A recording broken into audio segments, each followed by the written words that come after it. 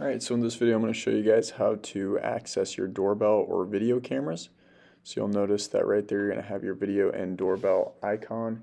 So right here we are selecting the doorbell icon, which will pop up with the doorbell camera.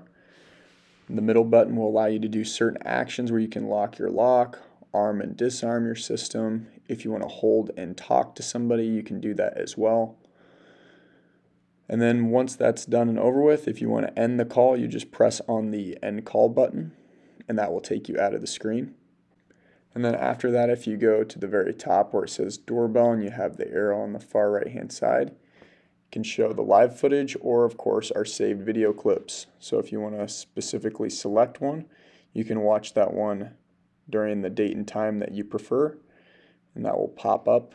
And you can download, share, or delete it if you want to.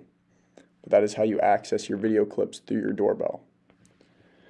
Now going back, the video icon, you will just press on the play button and you can swipe through to go through different cameras if you have multiple cameras for your system. And then down on the bottom right hand corner is the expand button. So if you press on that button, the image will blow up.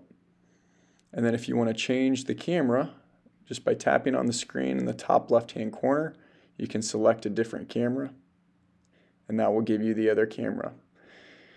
For these, this is for live footage. If you guys want to do some saved video clips or SVR footage, you're going to click on the top right arrow.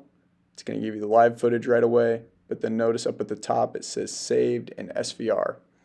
So saved is going to be all your motion-activated clips, which you can go ahead and go through those.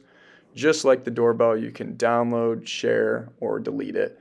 But this is going to give you a nice 30-second clip of when there was motion detected. Now say if you guys want to filter through your video clips, you'll notice in the top right there's a bunch of lines.